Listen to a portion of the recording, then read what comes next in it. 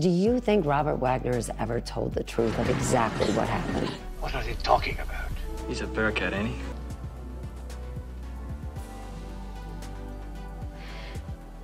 Do you feel bad? Flicker over his face. Robert Wagner, the iconic leading man from the 60s TV show It Takes a Thief.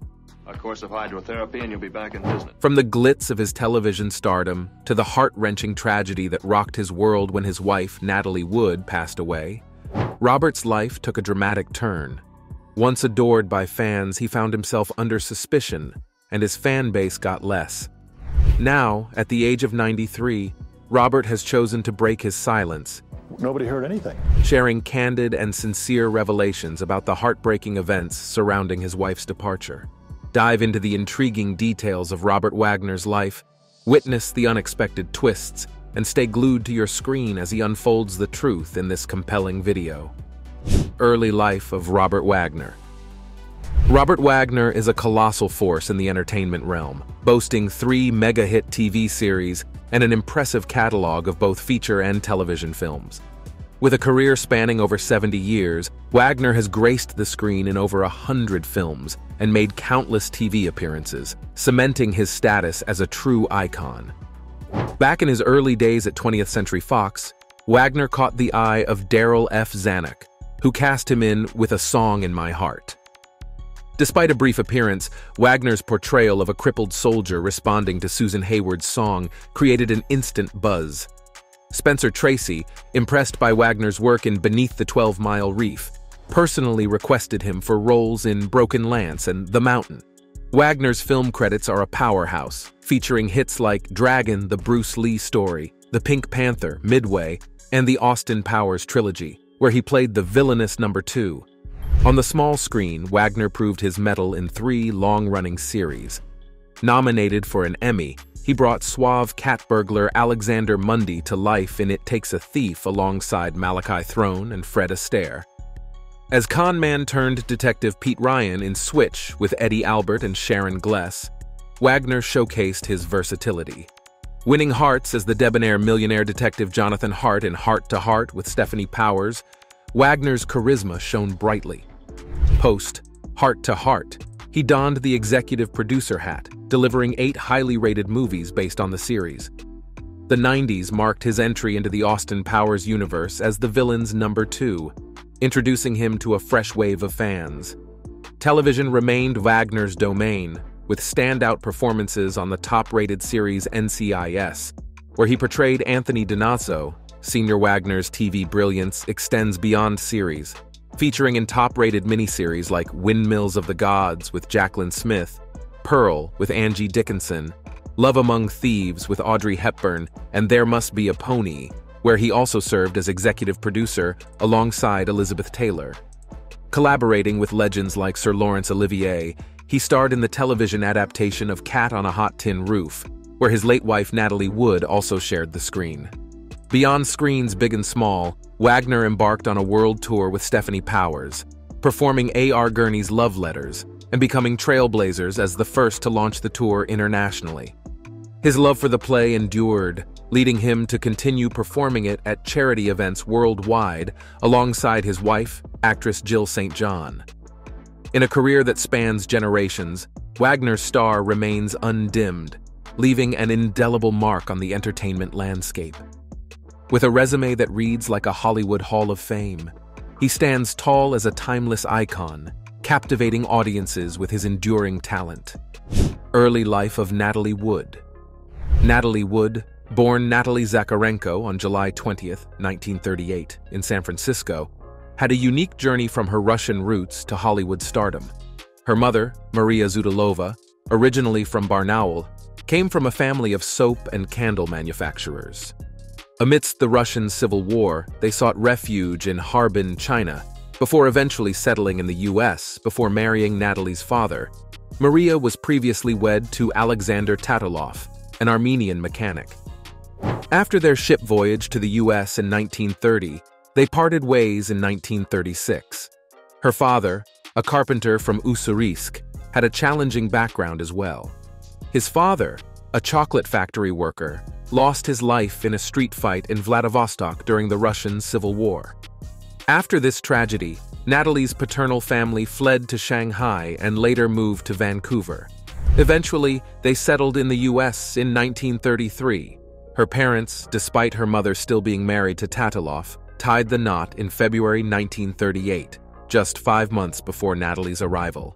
A year later, her father changed the family name to Gurdon. In 1943, the Guardians made Santa Rosa, California, their home. Her journey to stardom began when she caught the attention of a film crew during a shoot in downtown Santa Rosa. RKO executives David Lewis and William Getz, impressed by her talent, decided to change her surname to Wood to make it more appealing to English-speaking audiences. This change was also a nod to filmmaker Sam Wood. Her Hollywood journey started as a child actress, and her rise to fame was swift. Despite her complex family history, she remained focused on her career. In 1946, her sister Svetlana, later known as Lana Wood, was born in Santa Monica, and she too ventured into acting. Natalie Wood's life was marked by twists and turns, from her Russian heritage to her Hollywood success. Her family's journey from Russia to the US and the early days in Santa Rosa shaped the foundation of a star who would shine brightly in the world of cinema. A Hollywood love story. Natalie Wood graced the silver screen for 4 epic decades, kicking off as a child actress in the 1940s movies like The Ghost and Mrs. Muir and Miracle on 34th Street. In 1955, Life magazine dubbed her the most beautiful teenager in the world after her iconic role in Rebel Without a Cause. Her leading men included James Dean, Warren Beatty, Steve McQueen, and Robert Redford. Notably, she shared the screen and love with Robert Wagner, her real-life beau, in productions such as a 1976 TV version of Cat on a Hot Tin Roof. Wagner, now 93, has been married to his third wife, actress Jill St. John, since 1990. Interestingly, his first love was screen legend Barbara Stanwyck, a romance that ended in heartbreak. Wagner, part of the old studio system, encountered Hollywood's most legendary women, from Elizabeth Taylor to Marilyn Monroe, in a career spanning highs and lows. Despite his leading man looks, Wagner found success in TV after a film career slowdown. His versatility shines in roles like Henchman No. 2 in Austin Powers and as Agent Donazzo's father on NCIS. Wagner and Wood's love story began in 1956 when the old-fashioned studio system set them up on a date for publicity. Despite the arranged start, they hit it off immediately. In 1957, the duo tied the knot in a secretive ceremony in Scottsdale, Arizona. Labeled the glittering union of the 20th century, their marriage hit a rough patch, leading to a divorce in 1962. Wood confessed, "I always knew he was okay. It was myself I didn't know about." At 24, Wood was one of Hollywood's highest-paid stars. Her romantic escapades included dating Frank Sinatra at 15 and having an affair with Rebel Without a Cause director Nicholas Ray at 16. Her love life continued to capture headlines, with alleged trysts on film sets, affairs with Beatty, and attempts with McQueen. After her divorce from Wagner in 1962, Wood delved into psychoanalysis, joking that her therapy bills equaled the defense budgets of Central American nations. A visit from Warren Beatty in 1966, seeking her for Bonnie and Clyde, led her into a dark period, culminating in a barbiturate incident. Yet she found a renewed zest for life. Wood married British producer Richard Gregson in 1969, with Robert Redford as best man. Their daughter Natasha was born in 1970. Meanwhile, Wagner had tied the knot with Marion Marshall in 1963. Natalie Wood's journey, marked by triumphs and tumultuous romances, left an indelible mark on Hollywood's golden age. A tragedy and reunion. Wood and Wagner's paths crossed again in 1970, years after their initial split. At a solo-attended dinner party, Wood, 6 months pregnant with Natasha, and Wagner, freshly separated, rekindled their connection. After ensuring Wood's safe return home, Wagner expressed his happiness about her pregnancy. The following day, he sent flowers, setting a positive tone. In 1971, Wood and her then-husband, Gregson, mutually decided to part ways. Wagner and Wood began regular phone conversations, leading to an invitation to Wagner's Palm Desert residence in January 1972. This marked a turning point. Surprising everyone, they made a public appearance at the Oscars in April, followed by an adventurous voyage to England on the Queen Elizabeth II, delayed by a storm. Their synchronized public appearance triggered speculations, but Wagner attributed it to the importance of timing, keeping the planned reunion under wraps. Despite financial challenges on Wagner's end, Wood, financially secure, didn't want to delay. 3 months later, they exchanged vows again on July 16, 1972, in a low-key ceremony aboard the Ramblin' Rose, a 55-foot yacht. Setting up their abode in Beverly Hills, they welcomed daughter Courtney in 1974. Wood, in a 1976 interview, revealed her partial retirement, emphasizing the prioritization of family over professional commitments. Their friend Mart Crowley observed their newfound ability to confront challenges and believe in themselves.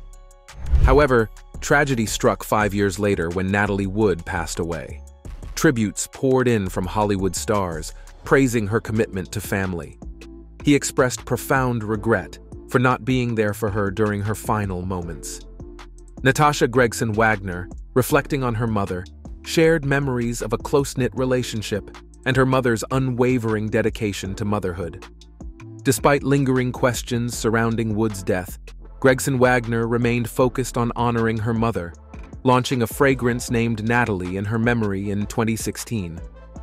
Amidst the unresolved questions, Captain Davern suggests jealousy between Wagner and Walken, leading to a confrontation. New witnesses seem to corroborate Davern's account. Walken, in a rare comment, expressed the desire to make efforts count, avoiding an unnecessary demise. Detective Dwayne Rassour, who worked on the case, consistently dismissed suspicions of foul play, asserting Wood's death as an accidental drowning. Despite persistent questions, Rassour remains resolute in his belief that it was a tragic accident, refusing to entertain notions of deliberate harm. Natalie Wood's enduring mystery. Natalie Wood once confessed, "I've always been terrified, still am, of water, dark water, seawater." That chilling statement echoed through the 1970s, and little did she know, it would eventually tie her name to one of Hollywood's most enduring mysteries. In November 29, 1981, the Oscar-nominated actress met an untimely demise at the age of 43. Initially labeled as an accidental drowning, the conclusion crumbled over time. Wood's final moments became a baffling enigma, fueled by public intrigue that has persisted for decades. During Thanksgiving weekend, Wood, her husband Robert Wagner, and Christopher Walken, her co-star in the last film she ever made, found themselves aboard the 60-foot yacht, Splendor. The only witness, Splendor's captain, Dennis Davern, added a layer of suspense by claiming he overheard a heated argument between Wood and Wagner. In 2011, the Los Angeles Sheriff's Department Homicide Bureau reopened the case, prompted by new information and Lana Wood's insistence that her sister, gripped by a fear of water, wouldn't be tying a dinghy to the yacht voluntarily. The death certificate, initially citing accidental drowning, was amended in 2012 to include drowning and other undetermined factors. Tips flooded in during the reopened investigation, and in 2018, Wagner became a person of interest, raising suspicions about the events leading to Wood's demise. The night before her death, the trio dined on Catalina Island. Wagner later detailed in his memoir a political argument with Walken, Wood's subsequent exit, and her absence upon his return to their stateroom, an eerie prelude to the tragedy. His search for his wife led to the discovery of the missing dinghy, yet Wood, who expressed being petrified of the ocean, was found fully clothed in the water the next morning. Wagner suggested she struggled with the dinghy in her sleep, slipping on the algae-covered steps and hitting her head against the boat. An autopsy revealed Wood had consumed 7 or 8 glasses of wine. Fresh bruises and an abrasion on her cheek hinted at a possible fall. The chief medical examiner, Thomas Noguchi, declared it an accident in 1981, theorizing that she clung to the dinghy but succumbed to the weight of her parka. As the case continued to linger, Wagner expressed his enduring grief in 2017, stating, "When Natalie died, I thought my life was over. Natalie was such a special, wonderful woman." Even in 2011, he welcomed efforts for answers. Decades later, the mystery endures, a haunting tale of dark waters, unanswered questions, and the lingering shadow of Natalie Wood's tragic end. Robert, on Natalie's death. Robert R.J. Wagner has finally spoken up against accusations surrounding his wife Natalie Wood's death. In a direct and no-nonsense response through a spokesperson, the 93-year-old Wagner condemned yacht captain Dennis Davern and Wood's sister Lana for their role in fueling speculations on the podcast Fatal Voyage, the mysterious death of Natalie Wood. Wagner's representative didn't mince words, slamming Davern and Lana as despicable human beings who are capitalizing on a tragic event in the Wagner family. The spokesperson didn't hold back, stating that they should be ashamed of themselves. This marks the first time Wagner has addressed the allegations since February, when he was identified as a person of interest in Wood's drowning death on November 28, 1981. The Los Angeles Sheriff's Department homicide detective Ralph Hernandez disclosed that new eyewitnesses have come forward with crucial information about the night Wood drowned. On that fateful night aboard the yacht Splendor, only Wood, Wagner, Captain Davern, and actor Christopher Walken were present. The new witnesses corroborate Davern's account, asserting that they saw an argument between Wagner and Wood near the boat's swim step before Wood vanished. Maintaining the confidentiality of these witnesses, Detective Hernandez emphasized their credibility, noting that they are not seeking attention or payment for interviews. Interestingly, two of them had to be actively sought out by investigators. Addressing Wagner's involvement, Hernandez highlighted that while Wagner provided an interview to the police in 1981, he has declined to participate in any interviews since the case was reopened in 2011. In contrast, Christopher Walken has cooperated with the police, providing a new interview that was deemed helpful in corroborating certain details from Davern's account. Dennis Davern, who has been revealing bombshells in the podcast, unequivocally stated that he believes Wagner killed Natalie Wood. Over the years, Davern pieced together the events of that night and became convinced of Wagner's guilt. He pointed to Wagner being the last one with Wood and raised concerns about bruises on Wood's body when he identified her the next morning. Wagner's initial story about Wood slipping into the water while securing a noisy dinghy has been challenged by Davern, who claims he was instructed to stick to that narrative. According to Davern, Wagner's jealousy over Wood's relationship with Walken led to a violent confrontation. The podcast also features Wood's sister Lana, who suggests that the situation escalated due to Natalie's resistance to harm. Lana believes that the altercation wasn't planned, but reached a point where Natalie was either struck or pushed. After the investigation into Wood's death was reopened, the chief medical examiner amended her death certificate to include drowning and other undetermined factors. The case continues to unravel, with new eyewitnesses adding weight to the claims against Wagner. Investigation. In the tapestry of time, a perplexing tale unfolds, weaving a narrative that spans over 4 decades, starting with the tragic night in 1981 that abruptly ended Natalie Wood's life. Initially relegated to a simple accident during a 2-week investigation, the case took an unexpected turn in 2011. Fueled by newfound information, the Sheriff's Department boldly decided to revisit the circumstances, setting the stage for a cascade of revelations that would alter the trajectory of this enduring mystery. The turning point materialized in 2012 when Wood's death certificate underwent a profound modification, transcending the confines of an accidental drowning. The cause of death now bore the enigma of multiple undetermined factors, transforming what was once neatly categorized into an intricate puzzle. This modification injected a renewed sense of scrutiny into a case that had seemingly found closure decades earlier. Nicole Nishida's response to recently surfaced witness interviews further exposed a rift in the narratives surrounding that fateful night on the boat. While insufficient evidence hindered immediate arrest, the acknowledgement of a new sequence of events injected a renewed sense of intrigue into an already complex story. The passage of time had not dulled the curiosity surrounding the details of Wood's tragic end. Instead, it fueled a fresh wave of scrutiny into the circumstances that led to her untimely demise. The year 2018 marked a significant turning point, as the Sheriff's Department officially reclassified Wood's death as suspicious, This decision was anchored in interviews with individuals residing near the couple and those sharing the waters with them, introducing a new layer of complexity to the investigation. Wagner, once a Hollywood heartthrob, now found himself designated as a person of interest, a label not given lightly. Approaching 90 years old, Wagner's reluctance to cooperate with authorities added another layer of intrigue and complexity to an already intricate narrative. As we navigate through the intricacies of this prolonged saga, the layers of uncertainty surrounding the events of that tragic night captivate the imagination. The case's evolution, from an initial ruling of accidental death to a reclassified suspicious designation, underscores the elusive truth that has evaded resolution for over 40 years.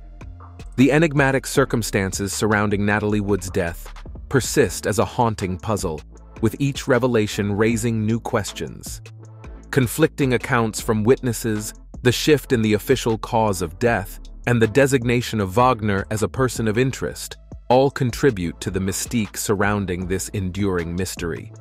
The passage of time has not diminished the intrigue surrounding Wood's untimely demise.